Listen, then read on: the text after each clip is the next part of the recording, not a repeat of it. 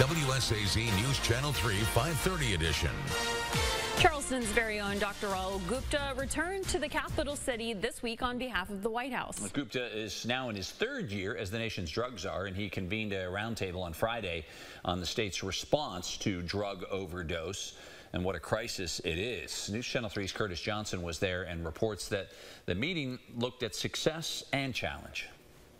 Dr. Rahul Gupta, formerly a city and state health leader locally, returning to West Virginia this week as leader of the White House Office of National Drug Control Policy at a roundtable Friday in Charleston, recalling lessons he's learned from individual people in West Virginia. This is a combination. It's both two sides of the same coin, public health and public safety.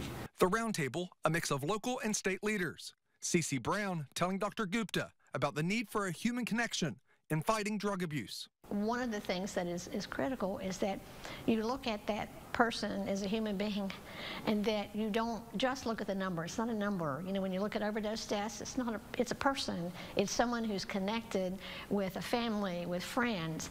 Another need, increased access to naloxone, which counteracts an overdose.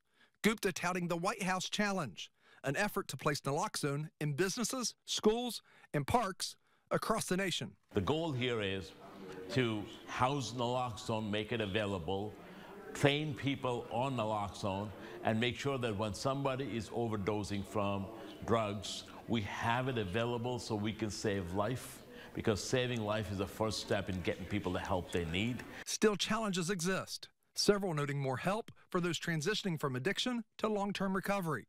Greg Puckett mentioning hopelessness. You know, with the economic downturn that we've seen over the years, we've seen these businesses go out, the buildings then collapse on themselves, and it's an environment that's not conducive to change. So I asked Dr. Gupta, what is his message to families struggling in the grips of addiction?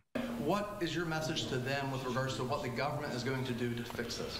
Well, my primary message to families who are watching at home tonight and have someone who may be suffering from addiction is this. We're getting more resources to you in your community to get the help like never before. That resource means we have more prevention available, more treatment available, more help available, and more recovery and jobs available for you right now. We want to make sure that you have that support. Friday's roundtable was part of a 3-day trip to West Virginia, starting Wednesday in Martinsburg, with 2 days here in Charleston. Dr. Gupta even treating patients on Thursday. Reporting from the state capitol in Charleston, Curtis Johnson, WSAZ News Channel 3. Dr. Gupta also toured a new intensive care unit at WVU Medicine's Thomas Memorial Hospital this morning. And while he was there, he met with students and faculty and peer recovery coaches later in the afternoon over at West Virginia State.